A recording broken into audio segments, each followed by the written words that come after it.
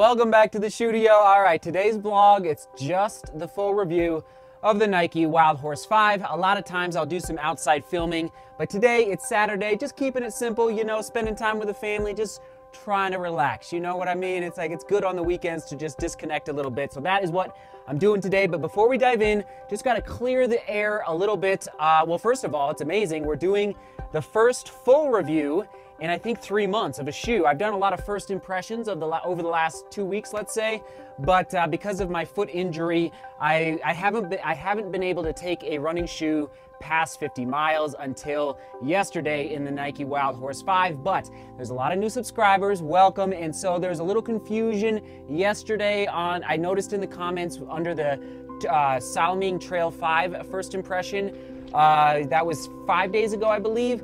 Basically what I do, just so you know, if you're new, I do 2 videos for every single running shoe that I test. A first impression video, and that's just after my first run, okay? Just out of the box, taking it out on the first steps, like I did with the Nike Next Percent, 3 days ago now.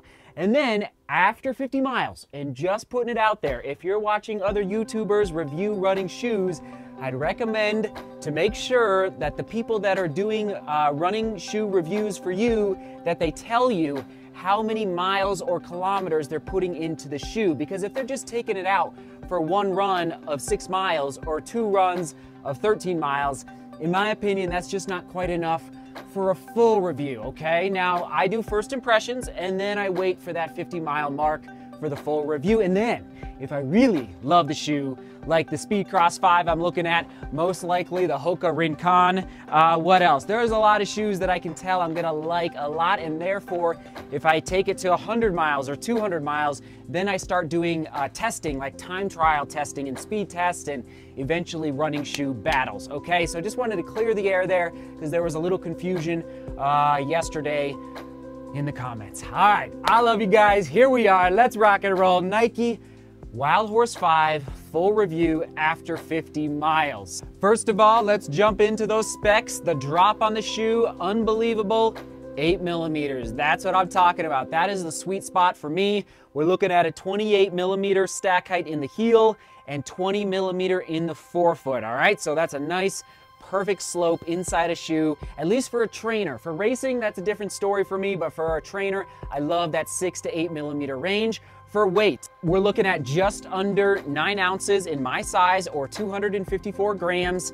For size 9 in men's, we're looking at 10.1 ounces, or 286 grams. So pretty, I would say actually, well, it's pretty par for the course for trail running shoes. Maybe slightly on the light side, which is a good thing, but most trail shoes in my size fall in that, I would say 10.5 to 11.5 ounce range for weight. And so the upper on this Wildhorse 5 has this multi-layer fabric with quite a bit of overlay action going on, especially through this toe box. That's the blue. Anywhere there's blue on this upper, that is a synthetic, really, really thin rubber to help with water resistance. But everybody, I didn't have a lot of great success yesterday keeping my feet dry. So I'm thinking, like, compared to, okay, I'm just gonna say it, compared to the Salming Trail 5, which is right here, this Salming Trail 5 kept my feet much more much drier compared to the Wildhorse 5, which is fine, because I'm gonna tell you how I'm gonna use this shoe moving forward here in a minute. So I'm not expecting my feet to be completely dry after running up a snowy 14,000 foot mountain, but just putting it out there, it wasn't as water resistant as I might have expected, given how much overlay is happening through the toe box and even toward the back here through the midfoot. And let's talk real quick about the midsole. Okay, it's this Falcon EVA midsole foam here. It's a white here on the shoe.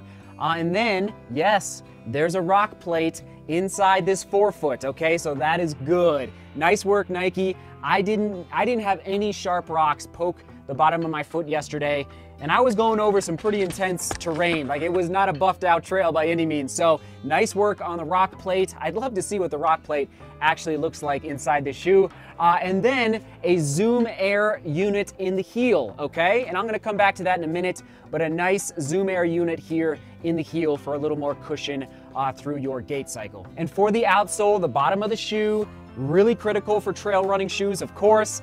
I love what Nike's doing here with the lug pattern. So, you know, lug depth is important. So how deep are the lugs on the bottom of the shoe? How much do they protrude out of the bottom?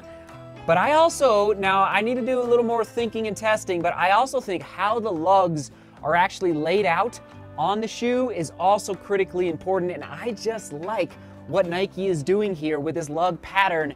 And in fact, I like how the lugs kind of flare out here on the back near the heel, because if you're traversing a trail that has a gradient to it, a slope to it, this is gonna help. It's hard to show you, but it's basically these lugs kind of wrap around the edge of the, I guess I should say, okay, the beveled edge of, which is not really beveled at all. It's rounded off and it allows those lugs to kind of wrap around, which I like. I like it a lot. So good work there, Nike, once again on the outsole. And as far as the positive and the negative or the drawback for the Wildhorse 5, how the padding inside the shoe, it's not too much, but not too little. It ties into the tongue, what I just mentioned.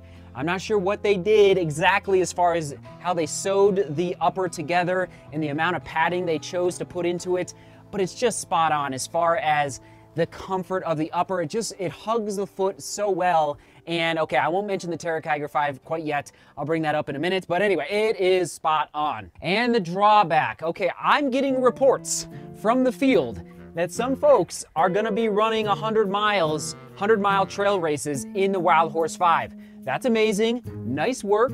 I'm not sure I don't think I would wear the Wildhorse 5 for a 100-mile race, but if your feet and your legs can handle that, kudos to you, like that is good work. For me, after 15 miles and yesterday 17 miles, my legs were starting to feel it a little bit. I was yearning for a little more cushion through that midsole, specifically in the heel. Even though it has the Zoom Air unit in there, instead of 28mm stack height, I'm wondering, Nike, if we could bump that up to 30 or 31 or 30, maybe not 32, 30 to 31, just to provide a little more cush through the gait cycle. All right, so anyway, that's my only drawback, really, of the entire shoe, is that I was desiring a little more cushion in the heel specifically. The forefoot was good, but in the heel specifically. And how will I use the Nike Wildhorse 5 moving forward? You ready for this? Not on steep mountains, that is for sure. It did well yesterday, but it didn't do great, okay? Here's the deal. If you live near Balboa Park in San Diego, Van Cortlandt Park in New York City, the two forest parks in St. Louis and Portland, so I've been able to run in all four of those parks across the United States. Sorry for everyone outside the US, but those are parks that are very tame. But they have hills, but they're tame parks, nice buffed out trails. This shoe is gonna be perfect for running in parks. Okay, here we go. Commuter. Commuter is the key word because this shoe would be perfect to commute to the trails. So here in Denver, we have a lot of trails that are close to the city and to the foot. So we live right next to the foothills. And if you need to travel from your house or your apartment, if you need to travel, let's say 2 miles or 3 miles on pavement and concrete in order to get to the trails, this will be perfect. So you can commute to the trails. So let's say it's 20% to the trails, 80% trail run, and then 20% back. Or no, that's over. Let's say it's 10% to the trails, 80% on the trails, and then 10% back. So that's 100% of your run. This shoe is gonna be perfect for commuting to the dirt on pavement or concrete. It's just, I'm really feeling that way, and not so much strictly on the dirt, all right? And for that score for the Nike Wildhorse 5, I was struggling a little bit with this, but we're gonna go with 7 out of 10, all right? 7 out of 10, and the price point, $110. I like it a lot. And yes, it's available down below from Running Warehouse. If it was $120, I wouldn't be nearly as excited, but $110 I think is spot on for the Nike Wildhorse 5. All right, question of the day. Here we go. 1 second. We got the Peg 36 Trail, we got the Terra Kiger 5, and we got the Wildhorse 5. All right, what are you, did I say Peg 36 Trail? Yeah, the Peg 36 Trail here. Which of these three are you most likely to pick up if you're going to pick up any of them? And I know there's folks out there that are not Nike fans, and that is just fine. But if you are, which of these three would you most likely be interested in picking up?